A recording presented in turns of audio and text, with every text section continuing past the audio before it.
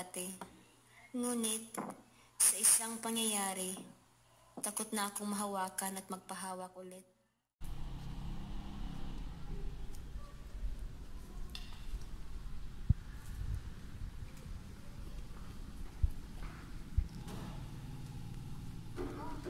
Uy, Eds! Alam mo ba, may dumating na patient kahapon. Talaga?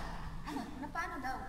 Ewan, walang sinabing information kasi sensitive daw ang pamilya. Hayaan mo na lang, baka matindi ang pinagdadaanan. At nasa care siya ni Dr. Dumayak at may problema daw sila. Ano naman yun? Marami daw kasing sumusuko na nurse sa patient na yun kasi ang hirap pakisamahan. Bakit sila sumusuko? Nurse tayo, hindi natin sinusuka ng ating mga pasyente. Ay, good morning ho, Doc. Good morning din sa inyo. Ang ganda natin ngayon, ha? Naku, Doc, huwag ka naman magbiro ng ganyan. Narinig ko pala yung usapan niyo, Eds. Tama kasi yung sinabi at dahil doon may hilingin ako sa inyo. Ano po yun, Doc? Gusto ko sana ikaw magbantay sa pasyenteng iyon. Oh? Dahil sinabi mo na hindi dapat natin sinusukuan ng ating pasyente, nakita ko magiging maayos ang pag-aalaga mo dito. Bakit po sila sumusuko, Doc? Ano po ba ang kaso ng pasyente? Biktima siya ng rape. Biktima siya tungkol sa pasyente. Gusto kong kilalanin mo siya na maigi. Ang stepdad niya mismo ang nag-rape sa kanya? Oo, kaya trauma ang pasyente and she's having signs of post-traumatic disorder. And one more fact, takot ang pasyente sa physical interaction. Mahirap to. Kaya mo ba? Kaya ko.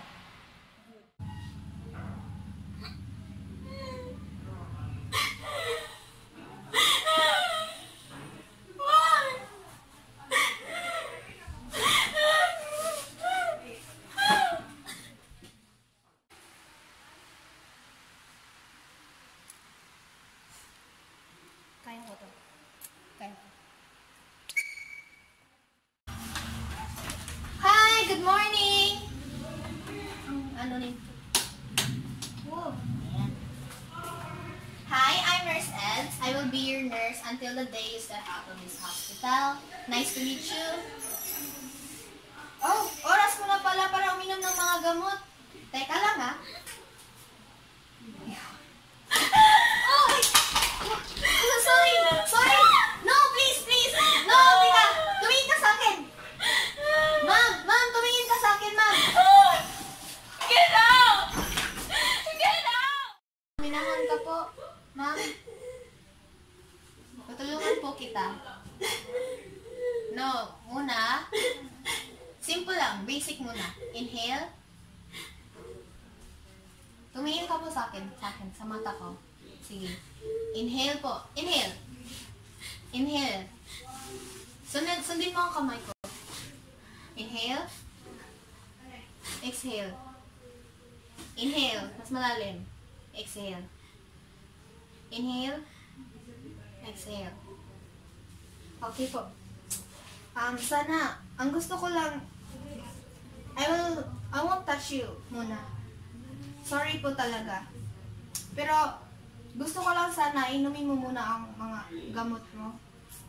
Promise, hindi ako sa'yo. Hindi ako lalapit, hindi ako magtatangkang hawakan ka. So, please lang, inumin mo ang mga gamot mo. Kahit ikaw lang, mag-isa. Yan lang po.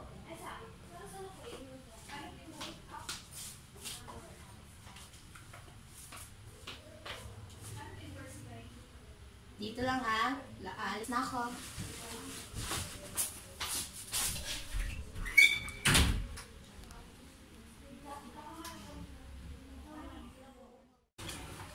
Hello, good morning. Ang ganda ng umaga, di ba? Uminom ka ba ng... Wow! Naubos mo! Ang galing. Bakit? Salamat ha. Alam kong mahirap. Pero kahit hindi ka nagsasalita, alam kong you want to get better.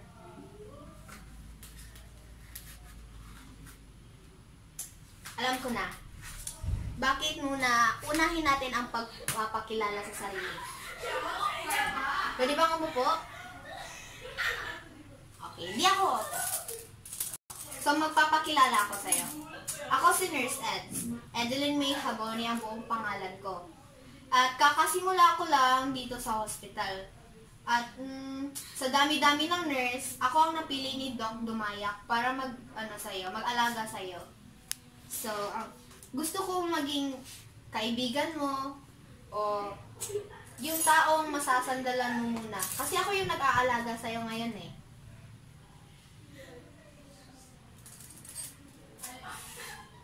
Gusto kong maalagaan ka ng maayos para maging maayos ang iyong kalagayan. Para naman malampasan mo ang pagsubok mo ngayon. So, alam ko na. Meron akong naiisip. Gagawa tayo ng steps to wellness. Wellness? Oh, steps to wellness. Kasi naman, gusto mong maging maayos, di ba? I can't. Mahirap nga. I know the situation. Mahirap ang sitwasyon mo ngayon. Pero sa tulong ko, huwag kang mag-aalala. Tutulungan kita ng buong puso. So, gusto mo bang malaman ang steps to wellness natin? Alam kong gusto mo, pero ang una, gusto kong targetin ang takot mo sa physical skinship. Ano ba? Sabing ayoko nga magpahawak eh. Hindi ka ba nakikinig? Kala ko ba magaling kang nurse? Parang hindi ka nag-aral. Lahat sila susunukuhan ako. Malis ka na! Alis! Hindi ko gagawin yun. Ako ang nurse mo. I will do everything to make you better. Hindi ko naman sinasabing hahawakan kita. Gusto kong i-try yung trial and error muna. Takot ka sa personal skinships. Kaya ang gusto ko, pwede mo bang i-try na hawakan yung kamay? Kahit daliri or kahit daplis lang. Lalayo ako pero ganyan. Malis ka. Ayaw ko sabi eh.